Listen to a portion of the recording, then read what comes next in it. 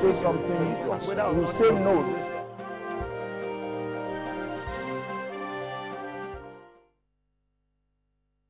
Welcome back. We sincerely apologize for that break in transmission. This technical hitches happen sometimes on live TV, but we still have a conversation going. We're still talking about 21 years of democracy, looking at the National Assembly in the last 21 years. Our guests are still with us. In Lagos, we have Chris Wandu, who is a publisher at CKN News, and we have Bola Oba and Daniel Akinlami joining us via Skype. In our Abuja studio, we have Jeff Odinika, a former member of the House of Reps, and Edwin Jonathan in our Port Harcourt studio, a political analyst. Let me begin with you, Chris. For so long, we have heard the National Assembly being accused of conniving with the executive arm of government. In fact, people say they're rubber stamps to the executive arm of government. But some have excluded the 8th Assembly to an extent. Let's say when Bukola Saraki defected to the opposing party, then we saw an opposition, a form of opposition to the executive arm of government. Would you say in the past 21 years that the second arm of government has been a kind of rubber stamp to the executive? Yes, to a large extent, I would say yes. Before that, before the 8th Assembly, we have a little resemblance of what you can term as separation of power during the time of the president, about 3 presidents, even, let's look at it, of the Senate. Okadigbo was good at his job. He wasn't too much of a party person. To a large extent, he was open-minded, independent-minded during his time. Then Pius Ayim also, at a point also, was also independent-minded in his approach to leading the National Assembly. And the Pata of them all was Mnamani. When was the, yes, Ken Mnamani. You remember what happened during the 3rd term agenda of the then President Obasanjo. So that was a point that if it wasn't nipped in the bud then, we wouldn't have known where we are today. Probably would have had, well, just like what is happening in other African countries, life presidents and the rest of them. If they've agreed within themselves then, despite all the inducements and the rest of them, and they have gone for that 3rd term, by today, what would have been talking about, we wouldn't have been talking of a democracy in the true sense of it, but probably a life president. So, to that extent, you say yes, at that level, they were good at what they were doing. Then also remember the time of Naba too. I'm going to the House of Reps now. Naba was also a very solid House of Rep leader, speaker, as it were. Then he also gave the government of the day some headache. But generally, if we're now to assess the National Assembly from 1999 till 2020, I probably scored them about 35%. Because that's a failure. That's fail. Well, that could be an E. So what it means is that they have so much potentials, but they couldn't exploit the National Assembly. Supposed to be the legislature. Let me use the word legislature now, not just National Assembly. The National Assembly, the legislature, is the biggest arm or within the hierarchy of governance. They are the only elected members. If you understand what I mean. In the executive, you have just the president and the deputy that were elected. Yes, they were elected. Okay? If you go to the states, you have governors and deputy governors that were elected. Every other person you see, they are appointees. But all members of the legislative arm of government get elected. If you understand what I'm trying to say. Then also, to show how powerful the legislative part of government is, during the military era, once there's a coup, the executive, about for removing the president, the first thing the military does is to remove the legislative arm. The judiciary always remains where it is, they are untouched. So that shows you the power because they are the representative of the people. But because of the way they come about, they are elected or they are picked and the rest of them, most often than not, as rightly mentioned by one of this, Jeff, is that these guys are just appointed of the executive. Most of them are picked by governors and at the National Assembly, like the senators and the rest of them. They are picked by the senators, most often than not. Once a governor doesn't endorse your candidature as a senator, it's always very difficult for you to get it. If he doesn't endorse your candidature as a House of Reps member, which is why you see the problem of the turnout of members of the... In the United States, there are some senators that have been in the Senate for over 40 years. Same in UK. But what is the average time frame of members of the legislature? And they are the only ones that they don't have a time frame as to the number of times they can be elected. Unlike the executive, president 2 terms, governor 2 terms, a legislator does not have a time frame. He can be elected 1 million times. Irrespective, the Constitution gives him that leverage. So, in terms of deliveries, they have not been able to deliver on the promise. And a lot of challenges here and there. One, Nigerians don't trust members of our legislative arm, especially the National Assembly. If you look at every time, what do we debate every time? How much are their salaries? Those are the things that Nigerians think about. How much is the salary of members of the National Assembly? And that in itself brings a lot of mistrust between them and also those they are representing. If you understand what I'm trying to say, then the executive arm, definitely they dance to the tune of either the governors or the president. And where they try to assert their independence, you will see that those in power, especially the governors and president, try as much as possible to make sure that there is a change. There used to be what we used to call the banana peels. Most of you have forgotten.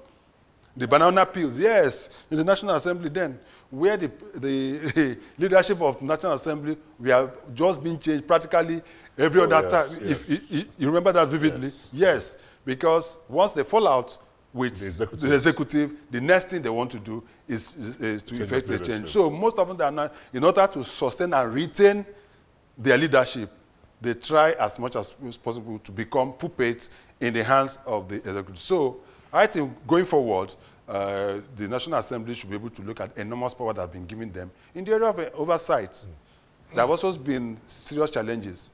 The members of the National Assembly, as we're looking at them, some parastatals have also seen them as a pain in their neck. Instead of doing their oversight function as it's supposed to be, some of the parastatals' heads have accused them of trying to bring down on them, to give them things, that kind of stuff. When you hear the National Assembly going oversight, the first thing that comes to your mind is that, oh, they want to go and collect their money. But that does not mean that there have not been some certain successes. In terms of recoveries, there have been so much exposures in terms of recovery, looted funds, and the rest of them. And that in itself also. Chris, let's speak with Bola Oba, who is joining us via Skype. Yes. Bola Oba, the conversation is about the National Assembly. Yes, Chris had just established the fact that, yes, they had made quite some successes. But the truth there is they are not where they are supposed to be. And one of the issues that have been established here is the fact that there's so much attention, there's so much distraction coming from the executive arm of government that is not allowing the National Assembly to function as well as they are meant to function. What are the issues? How much can you comply or rather agree with this position?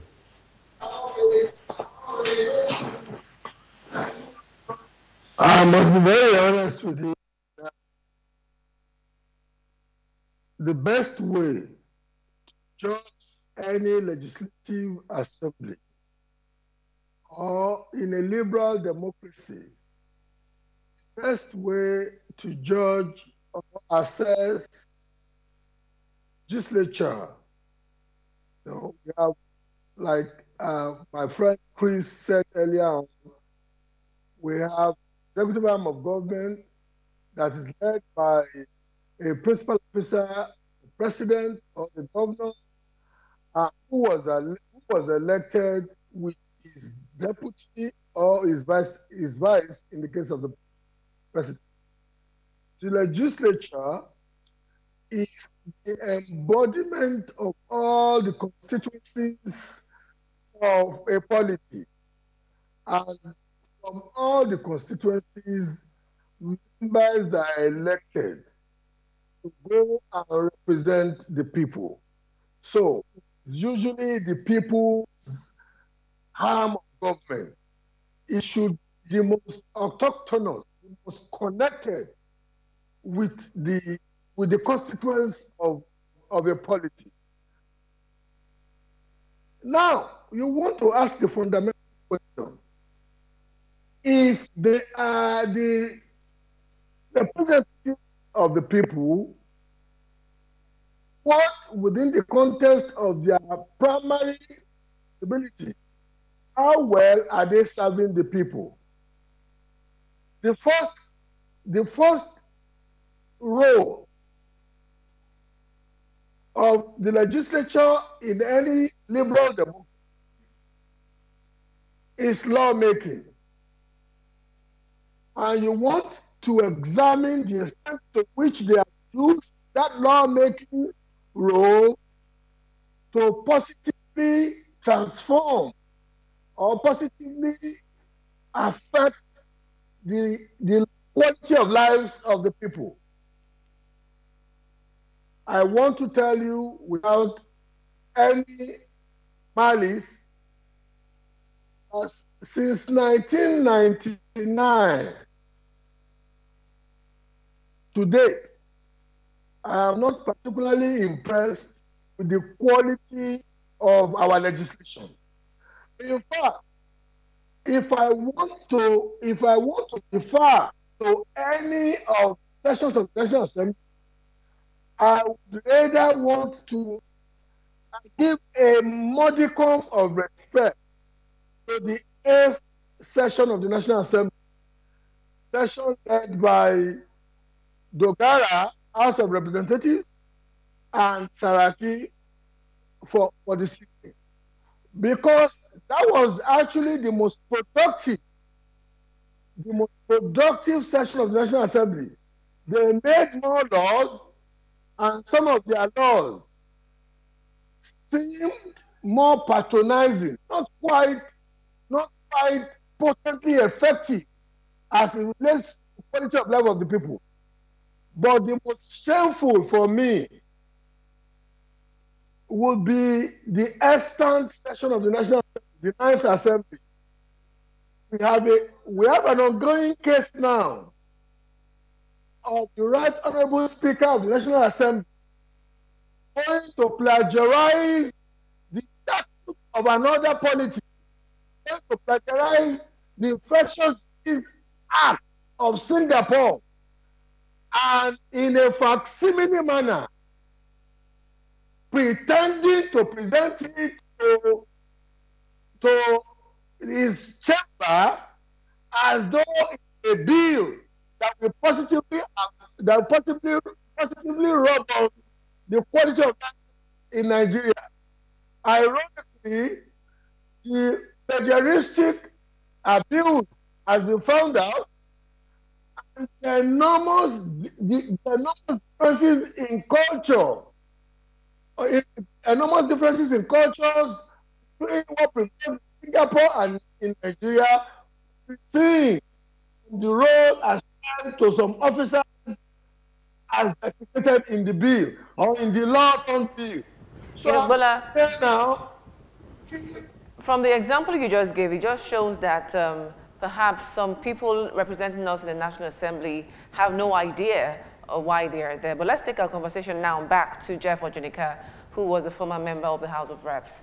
Now, Jeff, he said that Nigerian House of Reps seems to be the highest paid world over.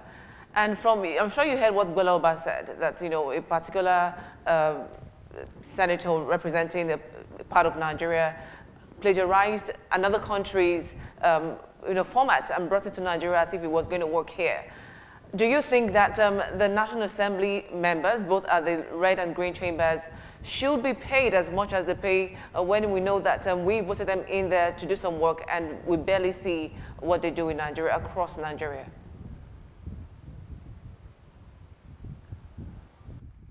Yeah, I think the Nigerian National Assembly is paid rightly in line with the Revenue and Mobilization Fiscal Commission. The only thing that Nigerians, you know, probably things that had to do with allowances of members. That's in terms of the way they go about their day-to-day duties, whether they need committee vehicles, whether facilities needed for oversight functions and all those things are provided for. And then if they're not provided for, they should be made available. So moving forward, I think the only problem you know, people should have there is in terms of transparency in the discharge of or in the expenditure of such funds. That such funds are funds that should be, they are public funds that should be open to public scrutiny. That is, if there's a fund made available to the office of a particular member, that fund should be open to public in terms of if you say you bought fuel, someone should be able to go and check whether you know, you did buy fuel or not, or if you had a computer, or whether such computer was really bought, or such computers were being maintained. I think it's all those things that has to do with the running of office of that people are all raising issues with, and that's where all those funds go to. They call it the allowances. That's just, but if it is in terms of salary and all whatnot, the salary is in line. Nobody gets more than what the Revenue Mobilization and Fiscal Commission had fixed. So I call for a more transparency in the disbursement of those so-called the allowances of our members. And it is only when they do so that, as the previous speaker, one of said, that there can be this building of trust and confidence in terms of the National Assembly and the citizenry that they represent. So, but let's speak with Edwin Jonathan in Port Harcourt. We hope that we have more clarity right now. Yes, Edwin, the conversation is around the National Assembly. And then one conversation that's ongoing right now is the need to reduce cost of governance on that level.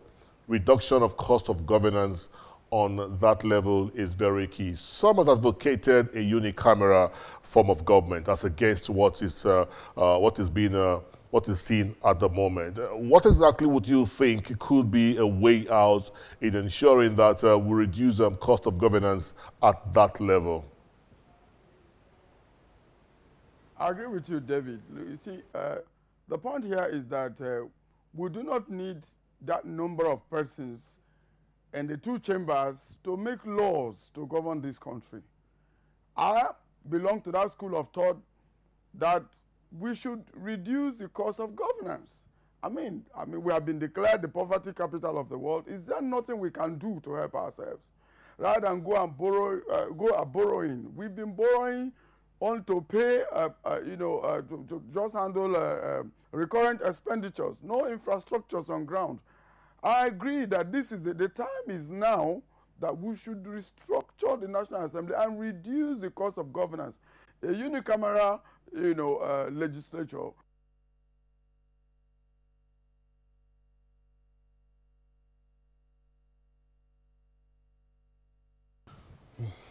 All right, we're afraid we lost contact again. But let's bring it home here. The National Assembly has, in terms of reach, at the end of the day, to the table. After what is not happening?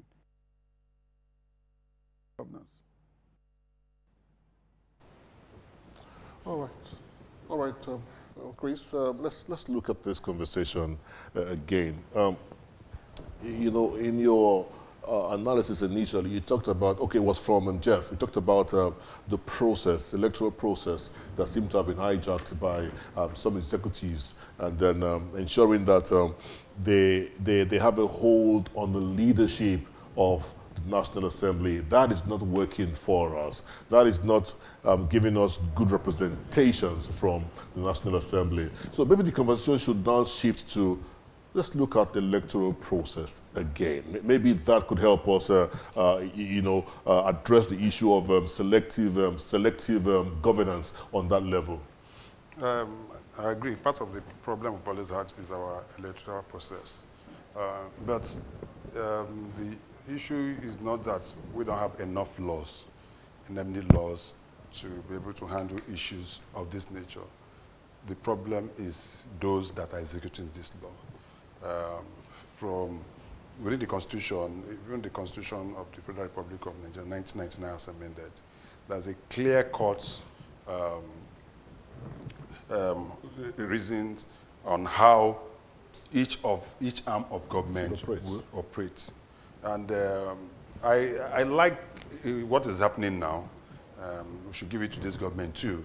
The recent Executive Order 10 that was signed by President Muhammadu Buhari is part of the processes where we can be able to allow the legislators also to be a bit independent.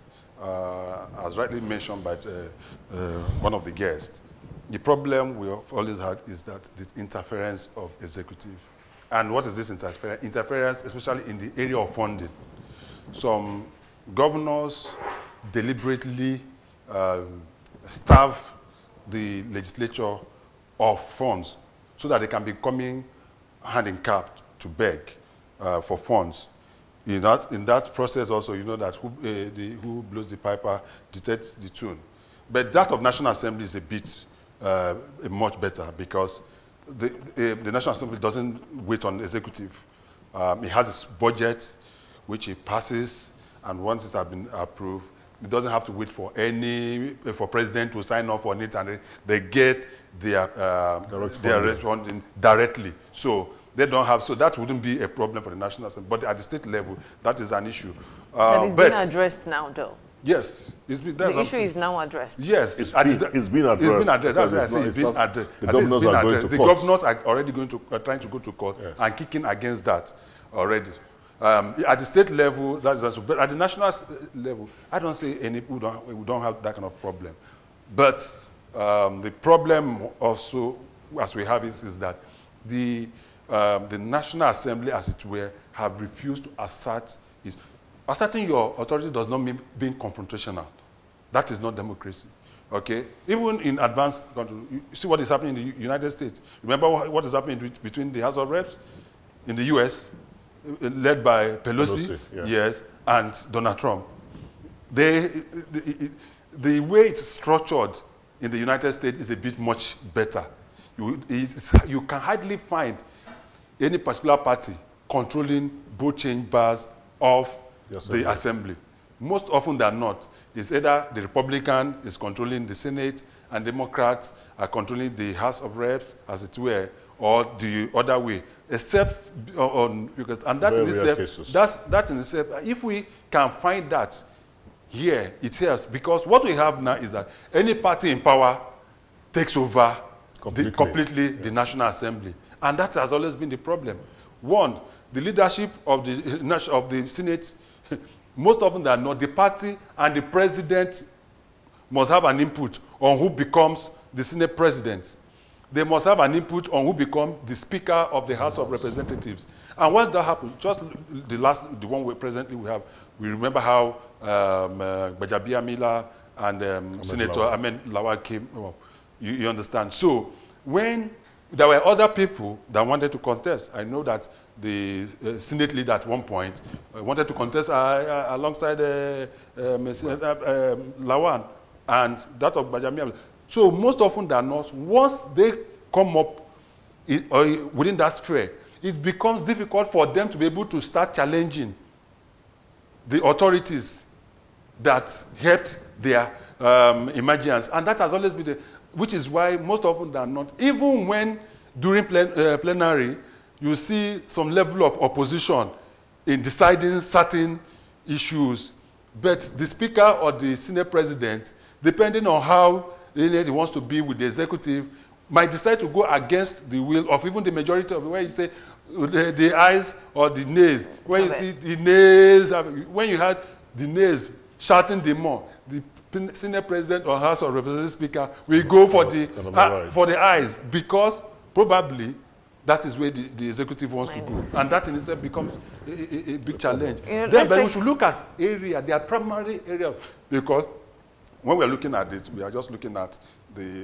one of their functions. But the basic function is that how well have they come up with legislation, bills, laws. Those are their primary responsibilities. And that's the oversight function is just part of it. That's the next point I'm going to, but let's go to Bola Oba to see if he has answers to that. Now, for 21 years now, the National Assembly has passed over 600 bills into law. And we know that this is their this is the major or the primary duty of a legislature. Knowing that we adopted the constitution of the military, do you think they have done so well in the past 21 years? In the area of legislative works, in the area of lawmaking, to be very honest with you, because since this program started this morning, many of the contributors have highlighted the frailties of personalities, the leadership, and indeed the methodology that has consistently produced the leadership, except in some few cases. Saraki, and the now governor of Sokoto State, and Dogara.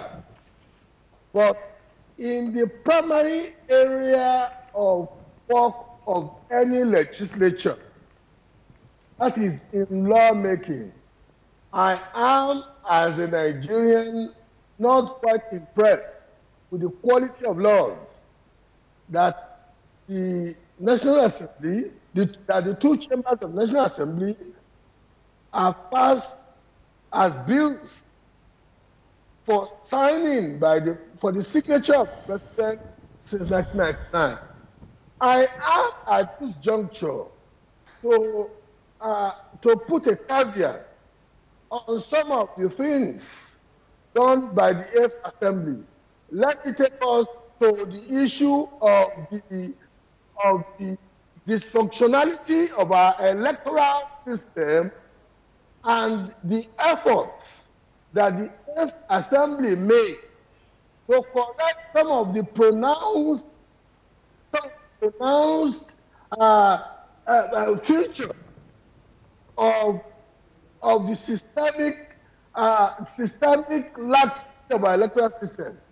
We must remember that the 8th Assembly 4 times sent past bills to President Buhari to sign, and on the 4 occasions he refused to sign those bills to law. And those bills are effective in countenancing the acknowledgement of role of technology in our electoral system. And we have noticed that since 1999, the most effective tool that has helped us in tuning the abuse tendencies of our political class is technology. However, as a result of the pronouncement of the Supreme Court about 6 years ago on the penultimate gubernatorial election, we have discovered that technically now the potent and effective role of technology has not been recognized in our electoral system. And ever since this 9th Assembly came into place, one would have thought that bill that recognizes the effective role of technology in our electoral system also applies to the president, but it has not.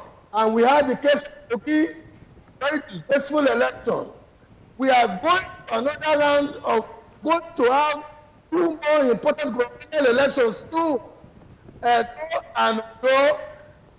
our electoral is as archaic as us, still allowing room for excessive abuses of the political class. So I'm sitting there thinking, what is the purpose of that assembly? How well are they serving the Nigerian public? Just to go and be copying, just to go and be copying, plagiarizing laws from other jurisdictions of the world. I'm not particularly impressed. Oh, all right, Gbolaoba, for that submission. Let's speak with Edwin and Jonathan again. Now it's been established that it's beginning to look like the most productive form of leadership in the National Assembly had been the ones that are from other parties apart from the ruling party. And so it's becoming extremely imperative that attentions begin to shift to ensuring that we don't have same party leadership in the executives and also within the legislative arm of government. How can we, in essence, achieve this? Well, the issue of leadership in the National Assembly is a very strong one. In fact, you know, like they say, wherever the leader goes, the people go. And the same is true of the National Assembly. If you have a leader that is forthright, if you have a leader whose ideal, for leading the House is about the people, not about a structure, not about a position, then of course they're going to have a different kind of result. Now, in a situation where you have a leader who has to be politically right, then the challenges and then the welfare of the people takes a backstage. My take on this would be that once we correct the electoral system and allow the system to throw up legislators whose heart is in the art of legislation, whose legislation is about the good and welfare of the people, then of course the same system will throw up a leader that will be very, very focused and utilitarian in his approach to governance. You know, the position of the National Assembly is so critical that we cannot afford to have men and women who are simply saying, like somebody said in the studio, hallelujah, you know, to whatever the Executive Council says. We need men who will be able to say, look, if this budget, why are we approving this budget? How is it going to affect the average Nigerian? If we are going to borrow as there is, you know, an application before them right now, what are we borrowing for? Are we borrowing to pay salaries? Are we borrowing to build infrastructures to improve the economy? What exactly are we borrowing? We need a National Assembly leadership that is forthright. A National Assembly leadership that will fight from the side of the people. We do not need a National Assembly leadership who wants to remain on the seat and has to be politically correct so that he stays there. And like I said, like somebody said in the studio there, if we correct the electoral system, if we are right in the electoral system, we'll be right in the caliber of persons that the system throws up. Once the system throws up the right caliber of persons, of course, the next thing is discourage, let's have a bipartisan approach at that level, because Nigerian leaders, Nigerian politicians do not make the transition, which I've always insisted. They do not make the transition between become politicians and leaders. That's a difference. Of course, you canvass for votes on the platform of a party, but the moment you are elected, you become a leader of the people. Those who voted for you, those who did not vote for you, they are looking up to you to deliver, like they say, the dividends of democracy. So all of that can be, we must emphasize and do whatever it takes, like you mentioned. What is the reason why our electoral law has not been passed up till now? And Edo election is just a few days away. Ondo is also there. What's going to happen? So we must ask the National Assembly to do the needful. Time, Edwin. So let's get the closing remarks as well of Jeff Ojenika. Jeff, now in 1999, the Senate had 3 women, while the House of Reps had 12 women elected. And then 21 years down the line, we see, you might say, an improvement where female representation increased to 8 in the Senate and 11 in the House of Representatives. I'm sure you might say that that is a huge step coming from where we were coming from 1999. But don't you think this is still quite bad, considering the fact that Nigeria is one of the worst African countries with the least female representatives at both chambers?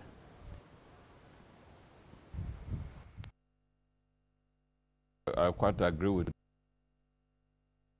Assembly election is quite very low. You know, if you compare it to other climes, if you compare it to other advanced democracies, our gender gap index is quite very low, and we have to really work to see what we can do to bridge it.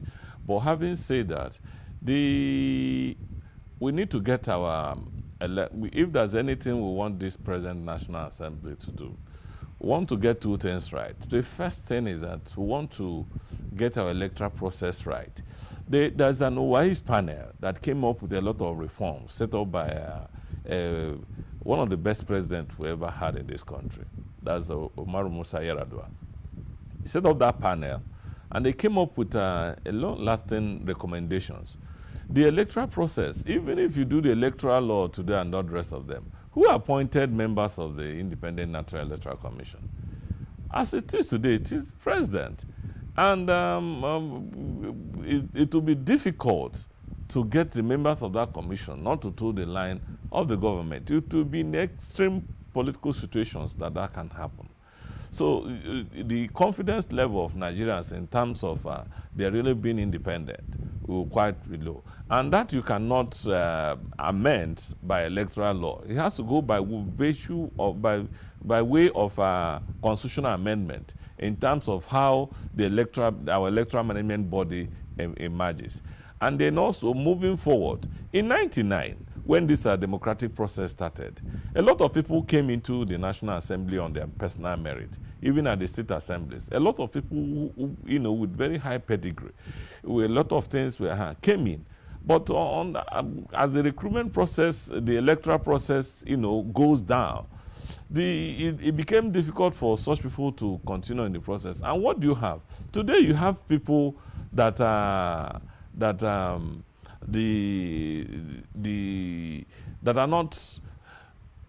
certificated. You have a lot of people that don't have the requisite educational qualification to be there, and they're there. And these are things that, whereas the process throws us people who are, you know, competent enough. So that kind of system cannot.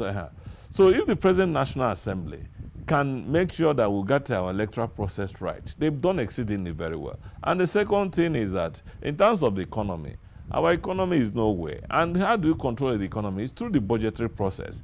Up till now, we have not gotten our budgetary process right. All the things that has to come with a reform that will help us to improve our economy, you know, in terms of solid minerals, the PIB laws, all those things are still hanging. So we want them to take on all those things so that our economy can improve. And then let there be electronic voting system in such a way that let the vote of the people count. Not a situation where we'll finish and they will say there's no back end, or that there's no back end report and all the rest of them. Let us really see it that at the end of time that the votes of the people count. If that matters, 4 years is enough for us to get things right, because all you need to do is to wait for the next election. People who are not good will be shown the way out, and people who are good will be thrown. And once the system is just in that way, and we are sure that the vote of the people counts, it doesn't matter. You can just wait for 4 years and then enthrone the correct type of leadership that the country desires. I can tell you rightly that the leadership we have in the country so far as Nigerians are concerned today, if you do a confidence this thing. It does not enjoy so much confidence of Nigerians, but at all levels. But there's nothing they can do about it. There's just nothing they can do about it. You go and vote, your vote may not count, and at the end of time, you can even vote. At the end of time, the thing gets to the Supreme Court, and it's turned the other way around. So what do? You just have to, a lot of people who are governors today, not by their people. A lot of people are in the House already, not by their people. Thank you so very much for your intervention. We appreciate your position on this conversation. Thank you so very much, Jeff. Jeff Ojinika is a former member of the House of Representatives. Thank you so very much, Jeff. Thank you. Let's move to Bola Oba and hear his closing remark. Bola, you are very particular about the 8th Assembly and its achievements of the 8th Assembly. We can talk about National Minimum Wage Disability Bill, Not Too Young to Run Bill, police reform bills. These are a few achievements of the 8th Assembly. In just one second, or there about 10 seconds, what would you think could be the focus or should be a paramount focus of this 9th Assembly moving forward? In 10 seconds. The 9th Assembly should focus on the economy. We are in a very parlous state, economic-wise, and so it's incumbent on this 9th Assembly to be a bit more creative in how it helps the executive arm of government that seems to lack good initiative on the management of the economy.